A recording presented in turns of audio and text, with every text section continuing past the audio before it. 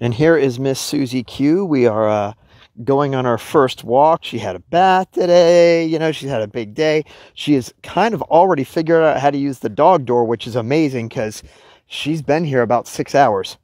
So now we're going to go for a walk and see how this goes. But she's obviously been walked before.